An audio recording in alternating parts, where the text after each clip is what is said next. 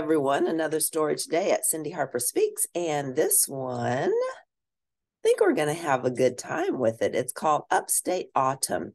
It's by Jed Mannheimer and it's illustrated by Mark Elliott. So she's sitting at her computer. She looks a little bit sad to me. Melissa and her dad use email to keep in touch. Interesting. As you read, evaluate how Melissa adjusts to her new life. So she and her dad keep in touch via email. He must be away.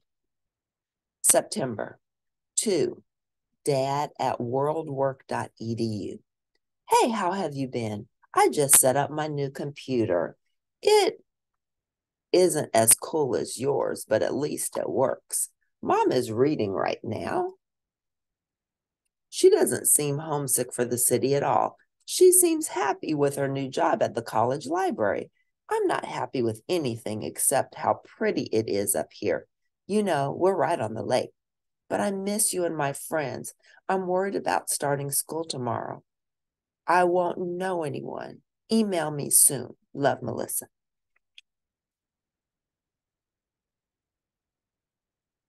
To Melissa at eduplace2.com.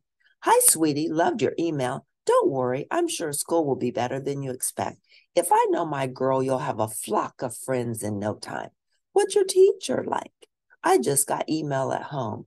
I needed a separate address for my personal email. Now it will be easier to stay in touch with you. To Dad. Who is new email? Dad123 at eduplace.com. My teacher is Ms. Lovejoy. She's okay, but she always goes on and on about outside reading. She wants us to spend all our free time in the library. Maybe if they had computers in the library, I wouldn't mind going. Actually, maybe you could talk to the librarian, Mr. Smits, about that. He seems pretty nice. Hey, maybe your company could sell computers to the school at a discount, and then I'd have something to do when I go to the library. Love, Melissa. To Melissa. Sweetie, I'll talk to your Mr. Smits about computers anytime you'd like. I'm not sure about the discount, but do give him my work phone number. And by the way, there's nothing wrong with outside reading, my darling daughter, or inside reading for that matter. To Dad. Your jokes are so lame. Love you anyway, Melissa. October. To Dad. News of the day. Mom and I actually did something fun. When Mom picked me up at the bus stop, she had a brand new pair of ice skates for me. She said the lake will freeze soon. It's not even Halloween yet, but we are pretty far north. Then we went down to the lake. Nobody was there except for the duck family. Did I tell you about them? They are so beautiful. The male has a brown chest, green head, and red eyes. Mom told me they are wood ducks. I ended up watching them all afternoon. Mom took some pictures. I think I'll surf the net tonight and find out more about them.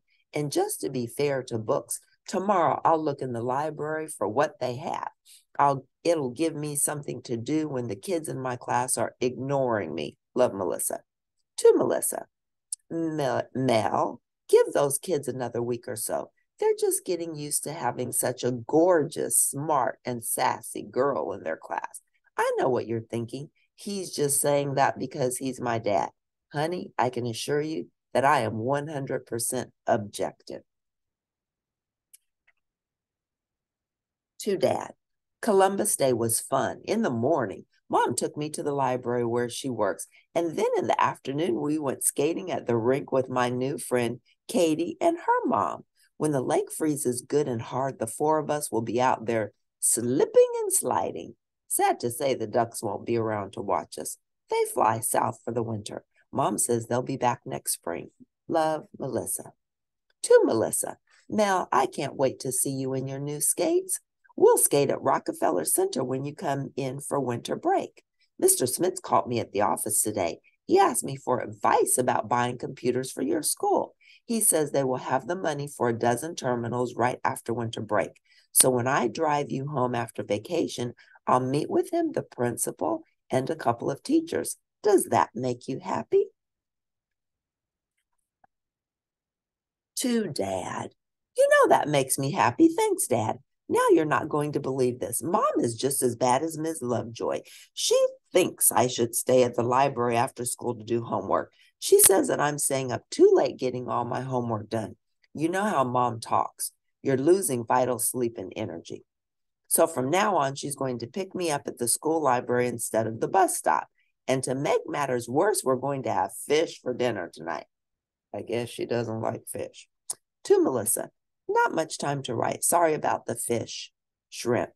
Do you do what your mom asked? She actually has your best interests at heart, even though it may not seem so to you at times.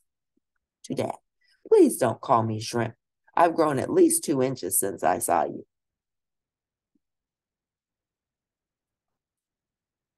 To Dad, at first I thought Mr. Smith was kind of slow because he didn't know where the computer books were.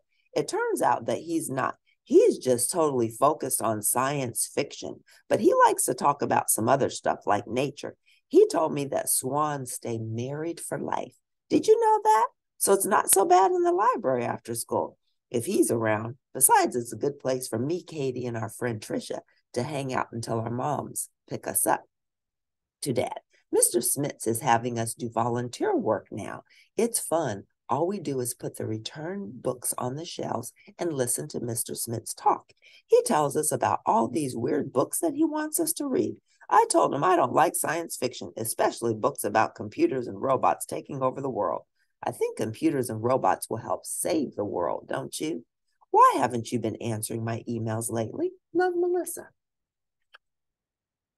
November. To Melissa, I'm sorry that I've been out of touch. Mel, I've been swamped with work and have stayed late at the office almost every night this week. You sound like you're doing great. Mr. Smith seems like an interesting guy. I'm looking forward to meeting him. I saw your old buddy Kendra the other day. She told me to say hi and that she'd see you during winter break. Your ever-loving Dad. To Dad. Mr. Smith says hi. He showed me how to find stuff in the card catalog. I promised I would teach him how to locate books online when we finally get computers. He likes deals like that. I told Mom how nice Mr. Smith is. I think she's going to invite him over for dinner. I just hope she doesn't make the poor guy eat fish. Love, Mel. To Dad. Dinner with Mr. Smith was okay. We didn't have fish. We had pizza, my favorite. He and Mom didn't talk about librarian stuff, but that would have been boring anyway. Then I had a nightmare that Mr. Smith was my stepfather. I would never want him to replace you. I don't think Mom would want him to either. When I told Mom about it, she laughed, but then she said it would be a bad idea to tell Mr. Smith about it. To Melissa, your dream sounds disturbing. I can understand how something like that can be scary, but you know that no matter what happens, I'll be here and you will always have a place in the city. Take it easy and watch out for the fish bones. Much love. To Dad. Ms. Lovejoy says we have to write a 3-page book report. It's due after Thanksgiving vacation. It's totally not fair. I know for a fact that they only have to write 1-page reports at my old school. I guess I could write about ducks, but Ms. Lovejoy says she wants it to be about a book we haven't yet read. And I've read every duck book in upstate New York. Do you have any ideas?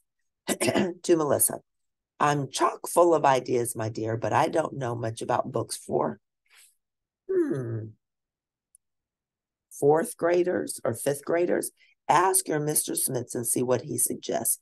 Just be sure to say in your most polite voice, no science fiction, please. Love, Dad. To Dad. I told Mr. Smith about how we email all the time, and it reminded him of a book he thought I'd like. And I do. It's about some boy who writes letters to his favorite author. So I finally have something for my book report. To Dad. The book report turned out to be fun, believe it or not. The book Mr. Smith recommended was awesome, and the report was a snap to write. Work sure is easier when you like what you're doing. I miss you even more than when I first moved here. I want to know what we're going to do when I visit. There are so many things I want to do. Can we see a musical? I'd like to take a walk around the city and look at the holiday windows and then see all my friends and Grandma. But mostly, I want to hang around with you. Love, Melissa. December. To Melissa. I promise that you and I will be a twinkling twosome. We can see a musical, maybe with Grandma.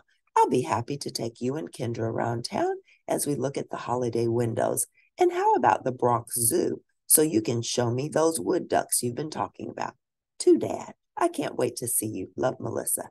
To Melissa, ditto, kiddo. How does Melissa feel about her new life? She misses her friends, she misses her dad, and she's scared about going to the new school. Why do you think computers are so important to Melissa? Because that's how she and her dad communicate with each other. What clues in the story help you understand why Melissa's dad thinks she's doing great? Because he tells her and he knows she's a good student. And he tells her she's doing great. And with all of the things he shares with her, he knows from what she shares. How does Melissa feel about books at the beginning of the story?